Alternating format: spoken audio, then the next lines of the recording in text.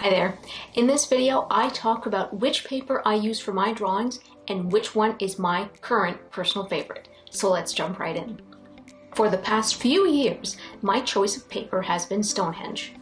Now, this paper is technically a watercolor paper. However, I find it excellent for several different mediums, including graphite and colored pencils.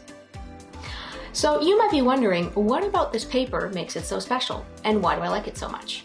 Well, an important factor is the fact that this is a rag paper, meaning it's made from cotton fibers as opposed to a lot of papers which are made from wood pulp. Rag papers are archival, meaning they won't turn yellow or get brittle over time. Papers made with wood pulp, which is a lot of papers, will have acid in them. This acid will eventually cause the papers to become discolored and deteriorate, which is not a good thing.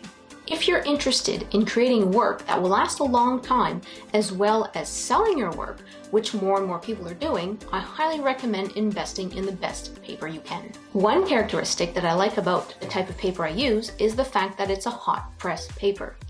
This is a texture assigned to watercolor papers. This type of paper has a very smooth surface. This is what I look for in a paper since I do very detailed work. I also like a thicker paper. The Stonehenge I use is 250 GSM, which stands for grams per square meter. In a nutshell, the higher the number, the thicker the paper. To give you an idea of what this looks like, here's a sheet of all-purpose paper, probably the same thing you use in your printer, compared to a piece of 250 GSM Stonehenge. Pretty significant difference. I prefer a thicker paper for a few reasons. First, if you add any type of liquid to the surface, the paper will be able to absorb it well and the paper won't buckle. Second, I find I can layer my graphite and colored pencils more so than I can with thin paper. This allows me to build up tones and colors more and achieve a darker and richer result. And finally, a thicker paper can withstand more abuse, so I can erase a lot and even use sandpaper on the surface without creating tears or holes.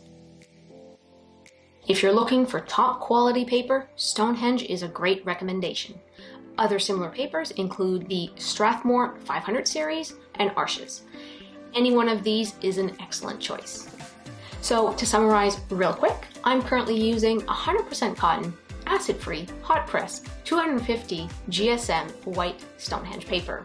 Now, if you're interested in getting yourself a pad of Stonehenge, I've included a link in the description for a pad that I currently use, which I know you'll love. Also, before I go, this was just a brief overview of the paper that I use. But if you'd like to learn more about drawing papers, check out my Patreon page. Here, I have a full-length tutorial where I go more in depth on topics like paper textures, acidity, and weight.